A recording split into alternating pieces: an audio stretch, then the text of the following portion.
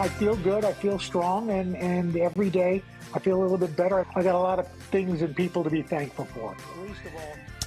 We are back with Jacob Sobroff, and also back with some of our conversation with Al yesterday, sharing an update on that recovery. Okay, but we did not leave it there. We're just giving you a little teaser. We spent some more time with Mr. Roker.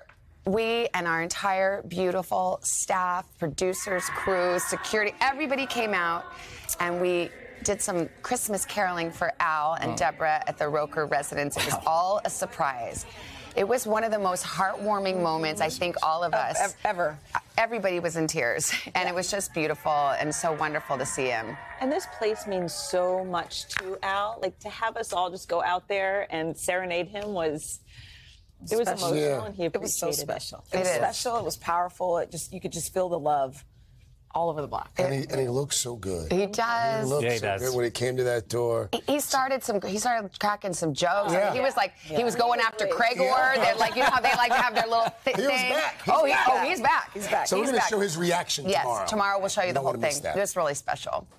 Hey, thanks for watching. Don't miss the Today Show every weekday at 11 a.m. Eastern, 8 Pacific on our streaming channel, Today All Day.